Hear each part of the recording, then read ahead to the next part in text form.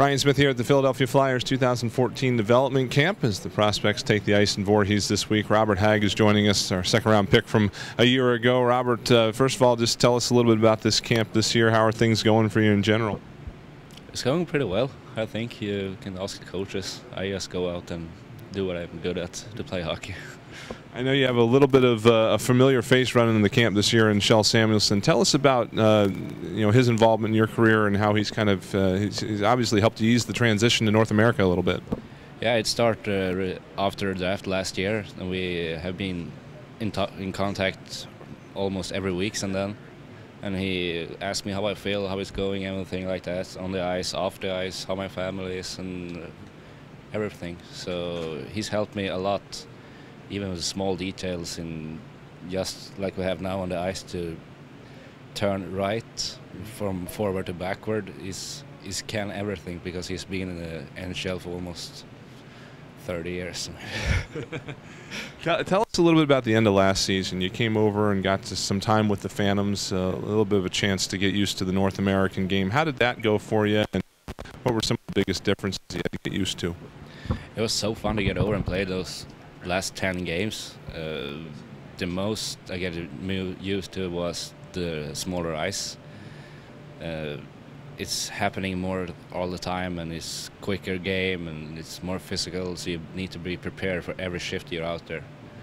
And I think I need that to improve it. So getting over here was the right time for me last year in the end of it. This camp is has some unconventional drills in it. You guys are shooting some heavier pucks and doing some skating things you don't normally do. What are some of the things that have kind of caught your eye at this camp as far as the skills development is concerned?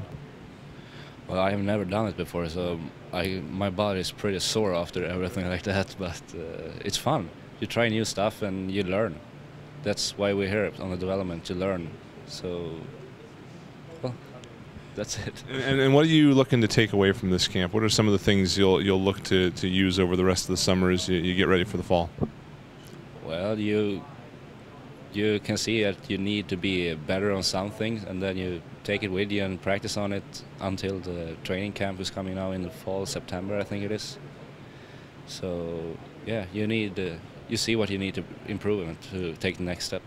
What does the rest of the summer look like for you? Are you going back home? You're going to be here for a while? Or what are your plans? My plans is going home for 9 days, then fly back over to Philadelphia, leave all my stuff for the rest of the year here, and then fly up to Montreal and meet the national team, and be there for 5 days in Montreal for a camp, and then move down to Lake Placid, play a tournament there, move back up to Montreal, play a last game there, and then after that fly back to Philadelphia. Oh, you don't have to worry about getting in shape. That's a pretty busy summer then. Robert Hagg joining us here at the development camp. Thank you very much for your time, Robert. Best of luck the rest of the way. Thank you.